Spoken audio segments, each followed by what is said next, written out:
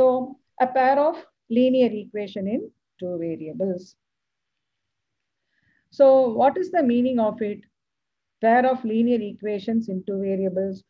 So it is of the form, the two equations are of the form a1x plus b1y plus c1 is equal to 0, a2x plus b2y plus c2 is equal to 0.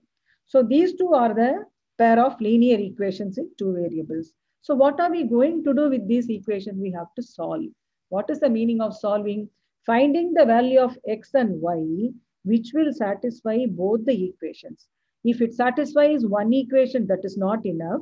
It should satisfy both the equations. So how to find out those values of the variables x and y which will satisfy both the equation? That is what we are going to see in this topic. So there are different methods to find out those values. So what are the methods? One is the graphical method. Graphical method we will see later. The second one is the algebraic method. So in algebraic method also you have three methods: substitution method, elimination method, and cross multiplication method. This cross multiplication I have already highlighted. This is definitely deleted. So you need not bother about this method, cross multiplication method. Okay, so now let us see substitution method, elimination method, how we are going to solve a pair of linear equations in two variables.